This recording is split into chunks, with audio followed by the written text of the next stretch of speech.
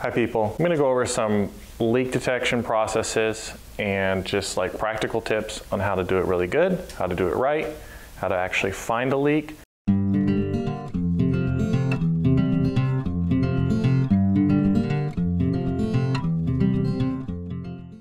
Leak searching can actually, when you're new and you haven't done it a lot, be really intimidating, and you can get it wrong, and when you do, it's a really big deal. You get that wrong, causes all sorts of problems with the customer, callbacks, major repairs get done that didn't need to get done. First step on a leak detection, you actually need to confirm that your system's low on refrigerant. I've done lots of leak detections on systems that didn't have a leak because I actually just had a failed TXV. Understanding, good diagnosis on confirming your system's low. And then you need to estimate how low is this system. Trying to figure out, how fast is my leak gonna be? If I show up to a system and it's 2 pounds low, customers at home, they just notice it's not keeping up in the last couple weeks. I got an idea that I probably have a slow leak, only a small amount of refrigerant's lost, and this is a recent problem, this isn't reoccurring. Have that conversation with the customer. When's the last time you added refrigerant? Has this kind of thing happened before? It's time now to actually find this leak. Where do we begin? As always, visual inspection. A good technician and all of their diagnosis process starts out with a visual inspection. So we're going to be looking over the system for problem areas. Some of the most common leak places are areas that humans have touched the system. Joint spots, boom, boom, boom. How am I doing a visual inspection and actually looking for a leak on a joint spot? Refrigerant, as you know, is invisible. You can actually see it when it's leaking out. Well, you're looking for the trace it gives. When refrigerant leaks, it always leaves a trail. Almost always, unless that trail has been washed away by rainwater or something like that. There's an oil trail. So if we had our leak here, you would notice that the normal shine and clearness or maybe dryness of the pipe suddenly becomes a little bit more dull and your pipe looks wet in this area. Maybe you have some drips under here. Maybe it's following the pipe down like that. So you look at your oil spots. Let's say we have a leak on our suction joint. Over time, it was done poorly, the vibration of the system, we've started a leak. It's pretty easy to see once you pull this back, everything's gonna be coated in oil. You're gonna be able to feel that.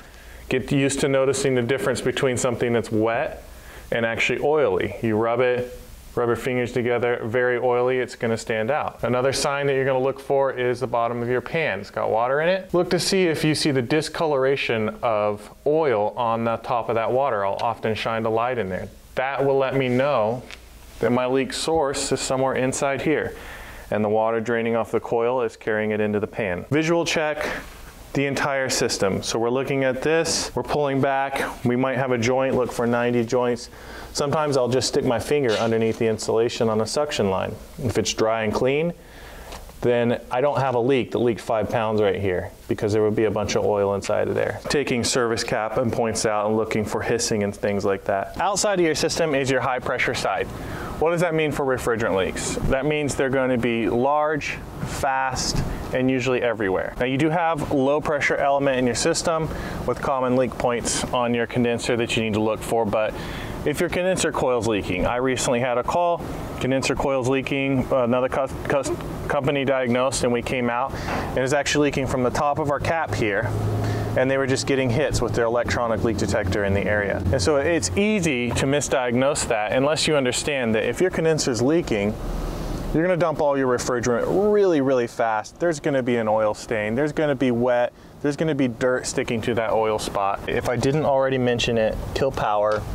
Visual check, look for your common points. Is your accumulator rusted out? Okay, we're gonna be looking at that. You have really common areas. You have the small capillary tubes that come in from your common suction port, right here on your suction line. If you see a leak in here, you're gonna have an oil line. Things below that are gonna be covered in oil. Things above that are gonna be as dry as this. If you have a fast, like a discharge leak, you're gonna have it sprayed.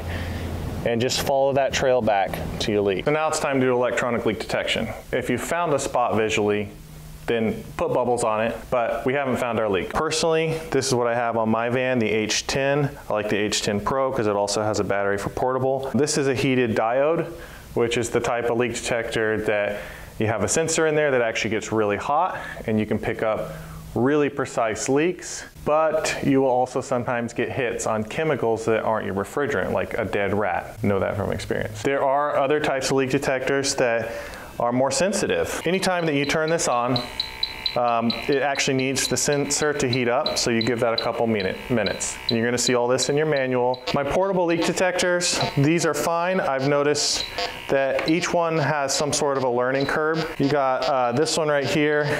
It can go off pretty easy just by like air moving in, so you can see that the wind hitting it actually set it off. Or if you're bumping it against something, sometimes it'll go off. So you're going back into your air handler and you hit something and it goes crazy, it goes off.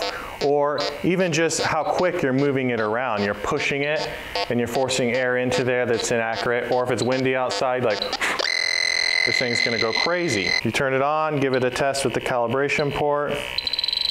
Make sure it actually responds. It's time for me to do a leak detection. Hopefully, in the visual inspection, I've actually found some sort of trail that leads me where to check first with my leak detector. And so what I'll do is just put in a clip from in the field.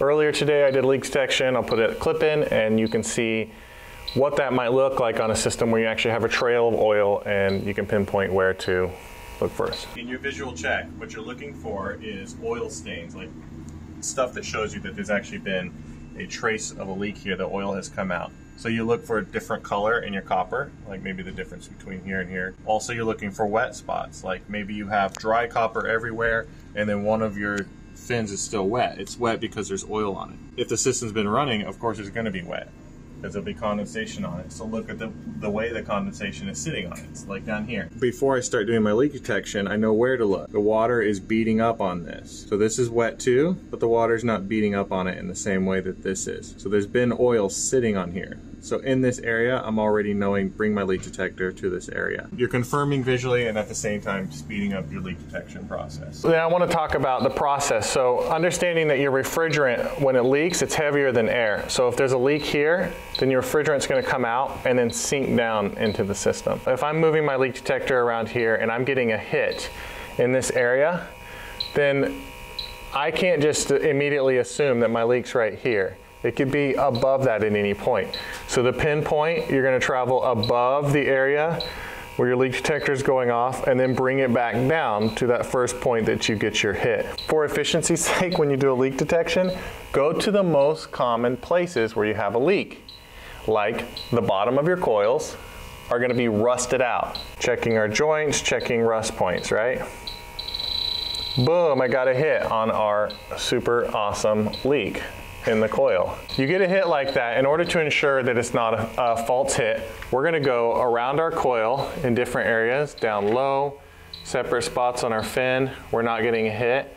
Then we're gonna come back to that same area and run it over there again. We've confirmed that we actually have a leak right at this point. Our leak detector actually is picking up something serious. It's not just going off based on airflow around here or different fumes. So I will do that probably 3 or 4 times. I'll be checking other joints, areas that might look like trouble. I'm not getting a hit, and then consistently, I'm getting a hit on that one spot. You need to confirm. Confirm. This is a real important part of leak detection. So again, let me show you in the field how I confirmed with bubbles. So what I'm gonna do is, I have a leak in this area, I'm gonna spray bubbles on it, and I'm actually gonna let you see the bubbles spraying out. To confirm now that my leak detector is not like going off on random stuff, I'll start it in an area that I don't like suspect there's a leak, and then I'm gonna travel to the area that I now suspect has a leak.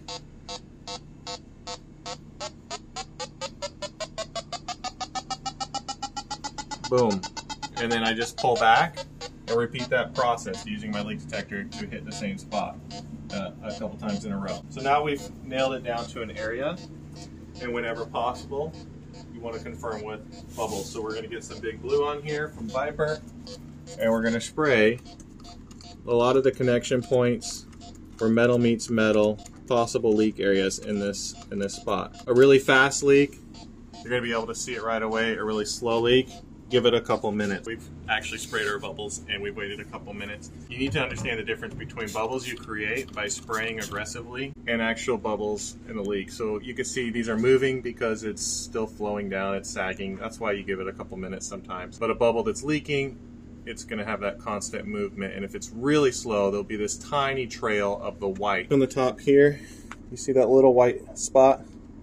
Yeah, that's a bubble. And it's slowly getting larger. And then underneath it, there's actually a much larger one. So this is a great example of two different types of leaks. The larger one showed up right away. The bigger bubbles down here, you can see movement by sitting there watching it, where the smaller one is just a little white cloud that slowly gets larger and larger as the leak progresses.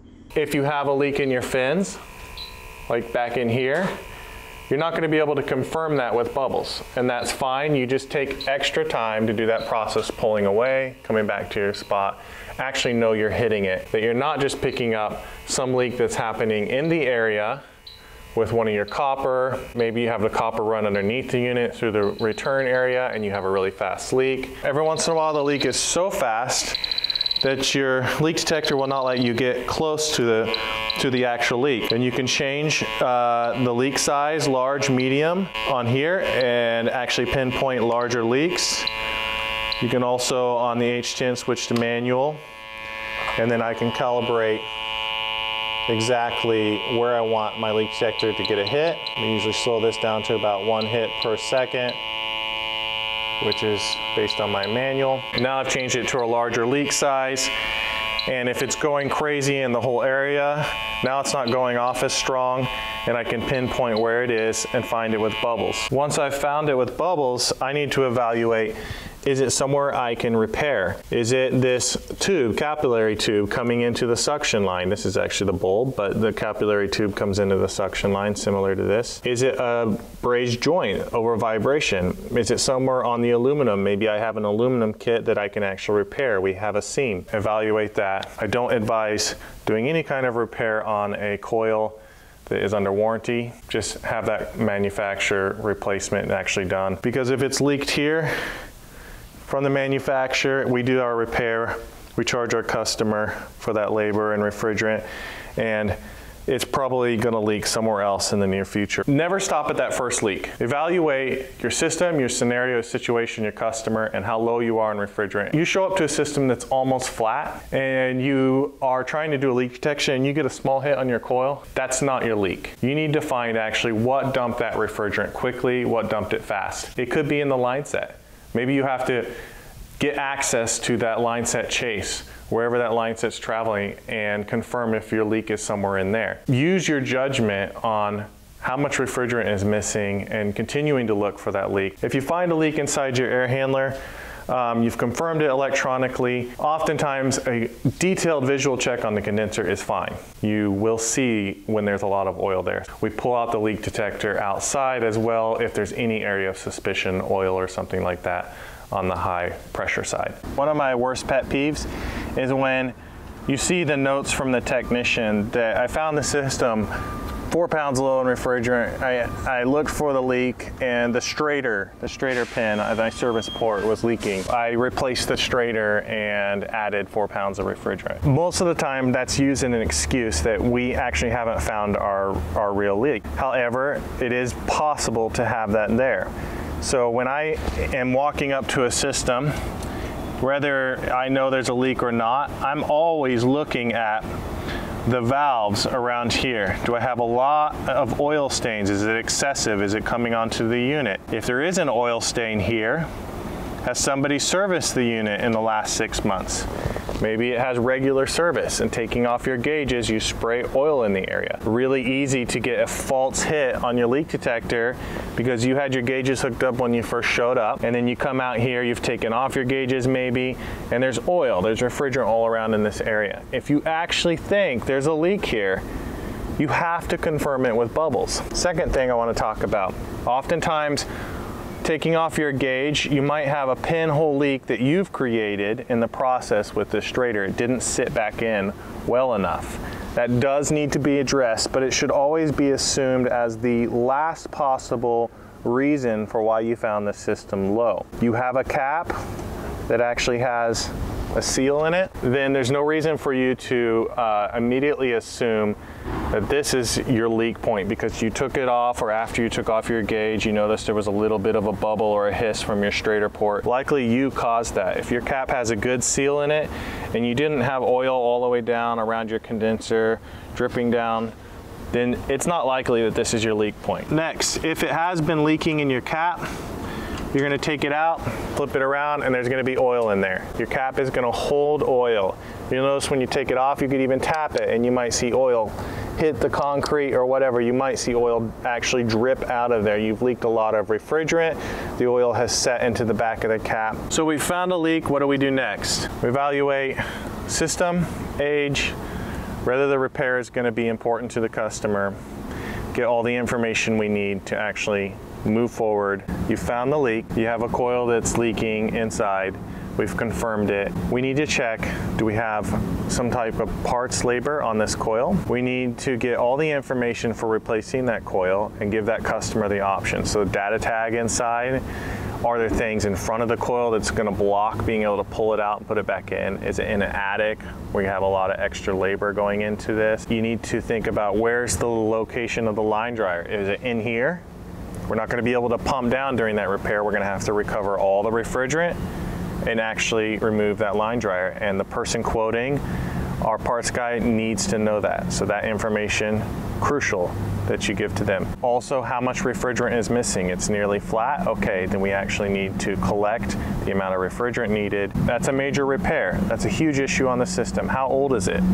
Is it past its parts warranty? Okay, then we need to talk with the customer about full system replacement and actually go over that option with them. Last thing, we can't find our leak anywhere. We've done electronic leak detection out here because we couldn't find it inside. We went over our joints. We've sprayed bubbles on common areas. What do we do next? Our process is we're gonna talk to the customer about the fact that we can't find the leak, but we know it's low. It had to leak out somewhere. Next step that we need to do is quote a line isolation test. And so my next video is going to be showing the process of a line isolation test and how to perform that accurately, and enjoy getting better at finding leaks. Thanks for watching our video. If you enjoyed it and got something out of it, if you wouldn't mind hitting the thumbs up button to like the video, subscribe to the channel, and click the notifications bell to be notified when new videos come out. HVAC School is far more than a YouTube channel. You can find out more by going to hvacrschool.com, which is our website and hub for all of our content, including tech tips, videos, podcasts, and so much more. You can also subscribe to the podcast on any podcast app of your choosing. You can also join our Facebook group if you want to weigh in on the conversation yourself. Thanks again for watching.